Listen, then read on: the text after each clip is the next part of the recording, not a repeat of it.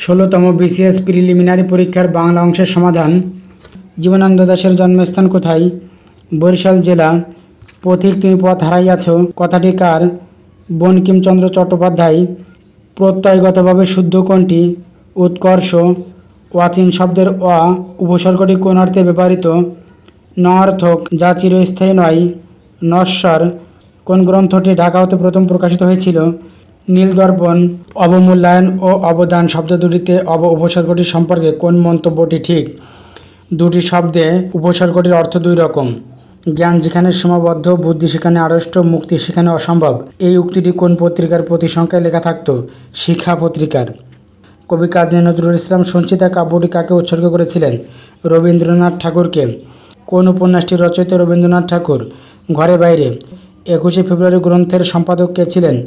হাসান হাফিজুর রহমান। মানুষের মাঝে স্বর্গ নরক, মানুষেতে সরাসুর, এই পংক্তিটি কার রচনা? শেখ ফজলুল করিম। বাংলা একাডেমি কোন বছর প্রতিষ্ঠিত হয়? 1955 খ্রিস্টাব্দে। রোহিণী চরিত্রটি কোন উপন্যাসে পাওয়া যায়? কৃষ্ণকান্তের উইল।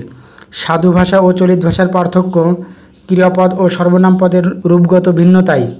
সমগ্র পবিত্র কোরআনের প্রথম বাংলা অনুবাদ কে করেন? ভাই গিরিশচন্দ্র সেন।